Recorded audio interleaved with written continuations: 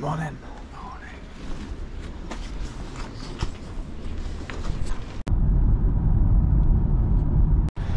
Halfway there. Are we over halfway? Oh, we're only 40 miles, so we're there. It's half an hour, not even 20 minutes. We're by the castle.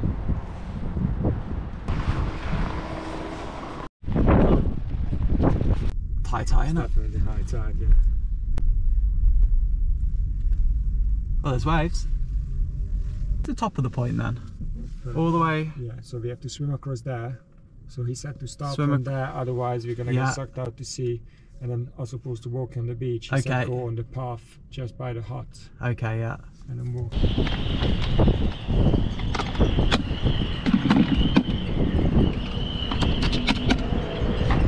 Getting soaked before we even changed. He said bring the sunshine. This looks like a bit of a shower, Look at it.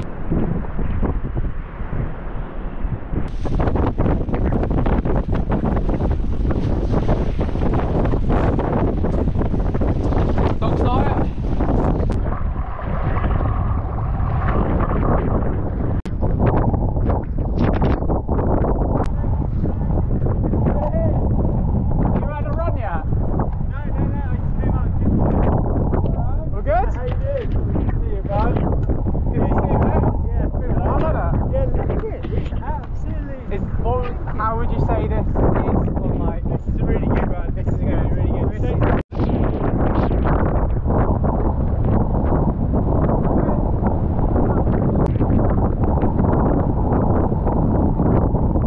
Just keeps on going.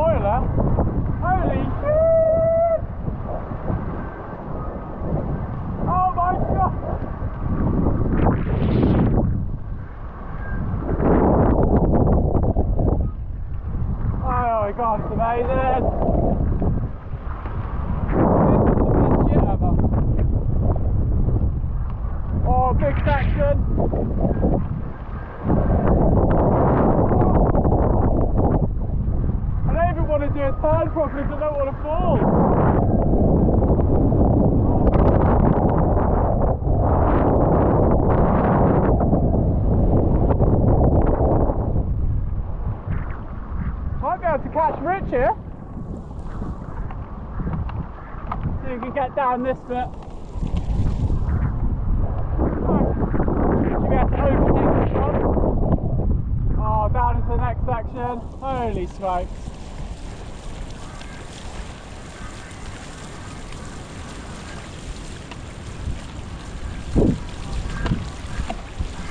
Next little bump through here. Catching up to Rich a little bit here.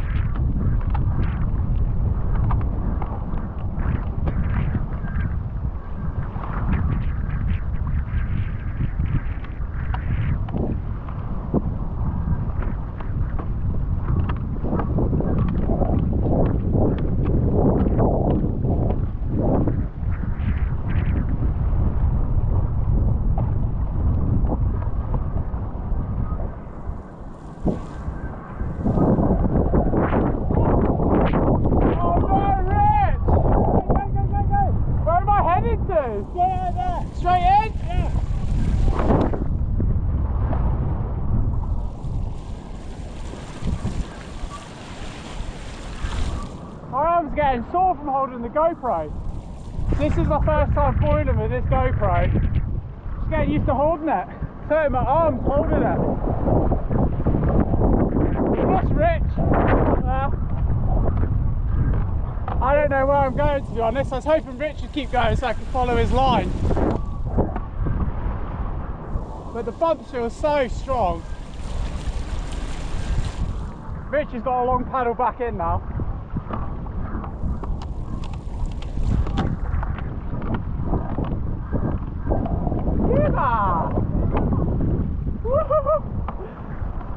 Oh, you got a bit of company.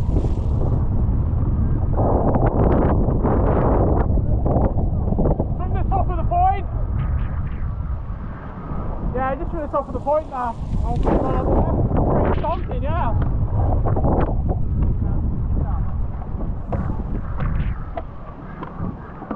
Yeah, let's get down this lump here.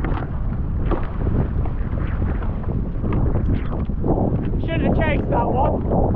I got a little bit carried away and chased that bump. I shouldn't have chased it.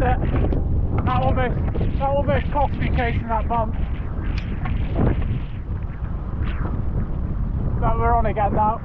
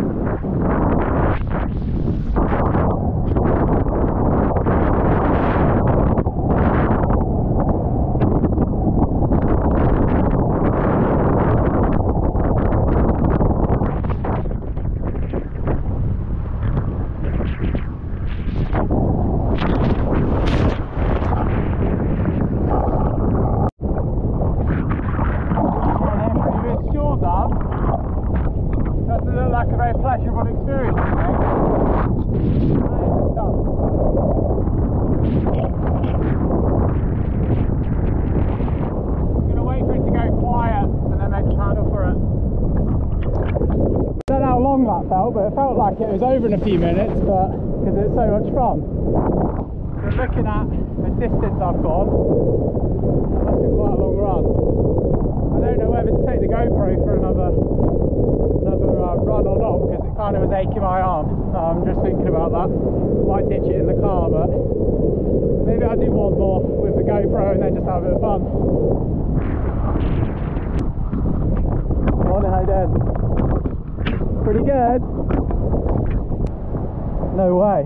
Come from that furthest point in the distance. I thought I'd come from this point here, and now I've realised We took off on that furthest point in the distance.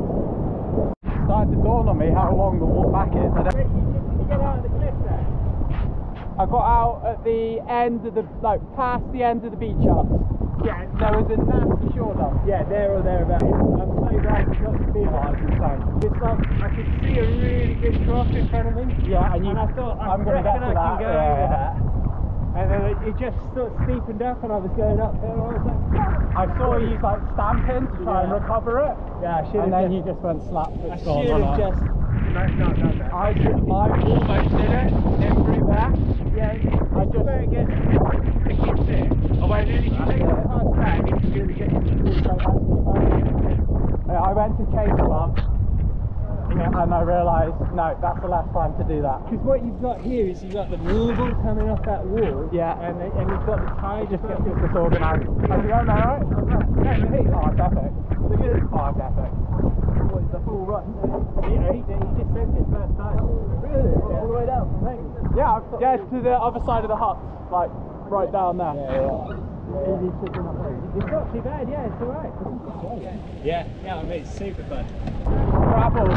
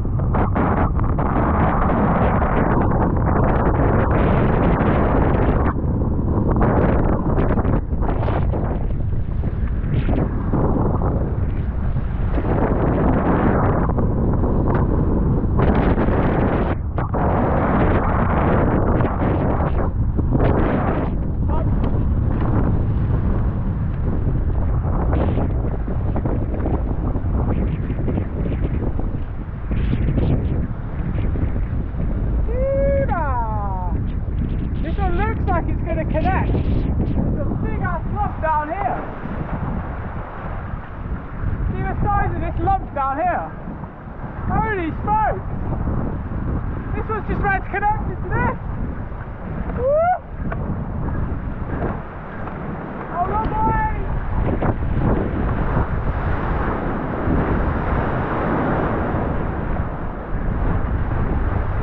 Just held that in there.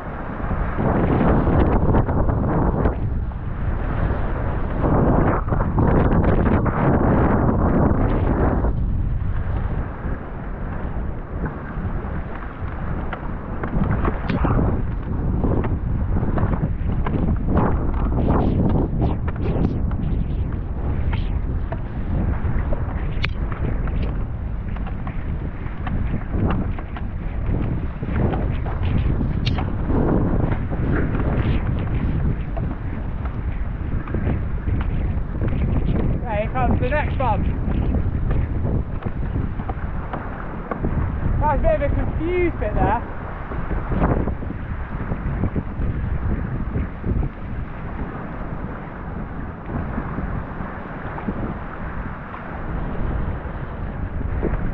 Might try to go down it. Should be able to go down this, got a fast foil. Woo!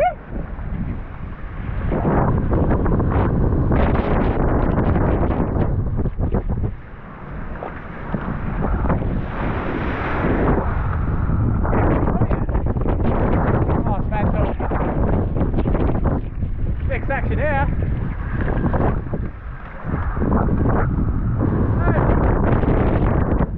Falling up all the way.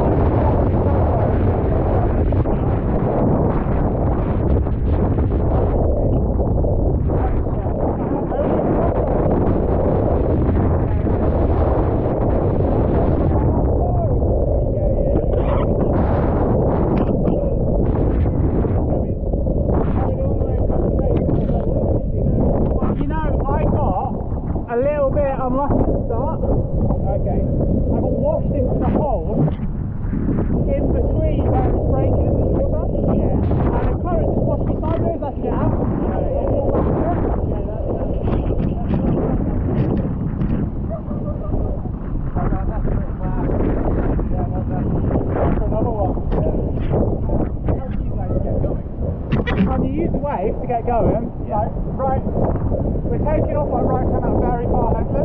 Oh yes, yes. So there's like a wave breaking off there, yeah. And then we just after breaking off turns into a lump, like a lump. Yes.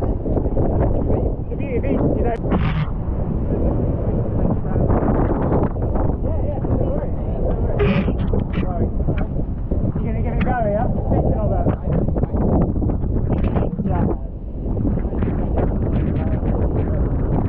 That was like my nemesis spot. That section there. down a full set, and I kept on falling there, and I just couldn't get past it, and I couldn't feel my foot. I fully get it. Because like that, I just hit that section there, and I was like, oh no, what's happened? Like you say, you've just got to trust that it's going to come back again. Yeah. And then as soon as you're onto here, that's just kind of this bit. Yeah. That looks like money. It's breaking. Look at that.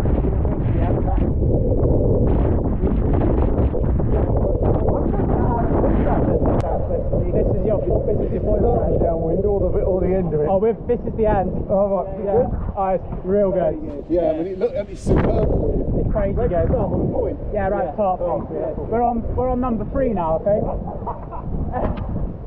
Yeah. I'm on about run number 5. Oh,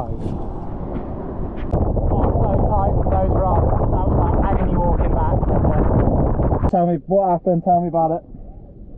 Well, it was pretty sweet, but yeah, I did the try and error of obviously something felt really good, and then I thought it was a little bit draggy, so then I came back, switched gears with the zero shim, and that just didn't give me enough lift, so I kept on pumping, but never get the mast high enough. And yeah, I think conditions slightly changed. It got tougher towards the end, didn't it? Yeah, it seems like that the size a little bit dropped as the tide was dropping, and it was turning to more like wind swell, and it was just really hard to read, so I couldn't even kick off and, you know, looking for the bump behind. I just had to pump downwind, and yeah, I think you got caught in that bit in here. Did you come off around this kind of zone, like where yeah, because this is what Rick warned me about, where the Avon river's coming. Although I was further out, so I made sure that once we get to that port, I was like far out, because I knew that if I get here, I just, you know, there is nothing to ride here, because this is turbid. This is the part I found the trickiest, because it was like the water comes out. You came across here? Yeah, well, just outside of here. Just outside. Because where the water's coming out, it feels like it's made it a little bit deeper, and then there was the current cutting out through the wave as well, so it suddenly went very confused and kind of wobbly. Yeah. So that was the part where, thankfully, I didn't get caught out there, but I felt like I almost did, because it suddenly went confused. But then as soon as you got through this bit, it picks up again. Out to sea, but it doesn't feel too bad, does it? Because it's almost, because the headland sticks out over there, so you never feel like you're further out than any land, even though you've come into the bay and you've probably gone a few miles offshore. Well, next time, if I know I'm going to spend so much time in the water, I'm going to bring a fishing rod. A fishing rod. I mean, it was good that we were doing it on prone boards. I would have preferred a little bit bigger, but I mean, it just felt good. There was no issue. Well, it was definitely floor as lava on the prone board, because there were some good, nice steep sections out there, which I kind of only half-ass turned on because I didn't want to overcook it and have to paddle a 26 litre board back in 15 minutes. Yeah, exactly that. So impressed with the 125. I was riding it with the long fuse and the shiv to start with zero shim. Yeah. But like I said, I felt just a little bit too much lift. Yeah. Which now I know that was a good thing. I think that was just the feedback that I was feeling, and in my head that translated to drag, which probably I should have just sticked with it. And when I came back, the progression step just didn't give me the same amount of lift. So yeah, it will be interesting to come back next time and yeah, just use a bit more shim and just just appreciate that front foot pressure. But it's more efficient to have a faster tail and less shim, but I personally rather have the lift there and the front foot pressure there, because I always get, my back leg always gets more tired, so I'd rather almost deal with too much lift, push it back down, and then when you do go slower through certain sections, at least you know it's always you're not going to have to keep digging it out. Yeah. Because I just hate having to dig the foil up all the time. Yeah. And that's what you found out when you used a faster, less shim tail. But maybe when you're downwind more, you get used to that kind of feeling. I think, yeah, exactly, because in Cornwall we're used to being on the wave. Yeah. And you know that when you are on the wave, you got that constant power. Yeah. Whereas here, as soon as that lump disappeared, literally it was just the chop. Yeah. And then, yeah, you really needed something that keep you afloat. Some of those chops were as high, it was touching the bottom of the board. Yeah, that was. So you had to be really, the height management was pretty hectic in places, because it felt like there was coming at you from loads of directions. So all of a sudden you'd feel the board touch down. You're like, where did that come from? You had to scoop up, but then there was like moments of just bliss where you're just on just like what felt like a clean swell line out in the middle of nowhere. And it's just running, because it felt like half downwind run, half surfing that about. I think, but Rick said that was like as good as it gets here. Nice. So no, he did really well, didn't he? Yeah. Well, I think he said he got one of his best runs today. Oh, has he? Yeah. So I think he sent it all the way. So yeah. He got up on the first run. He got up before me on his kind of mid-lengthy style board. He popped up within. We paddled out. He popped up within, I don't know, like 10 seconds of hitting the water, and I was like, oh, Rick's gone. He's left me.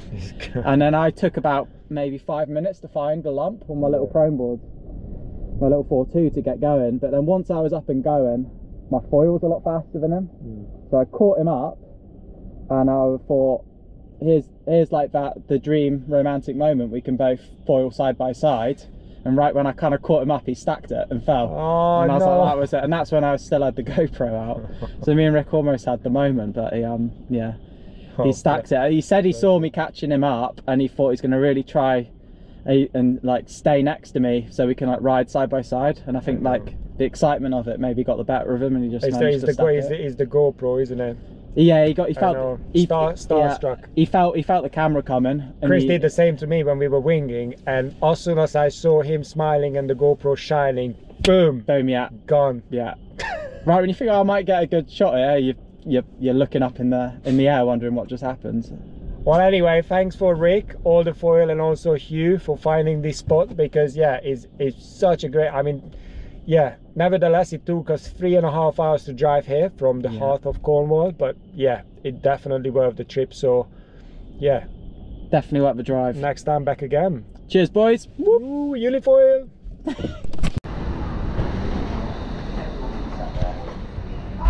Batteries 1%.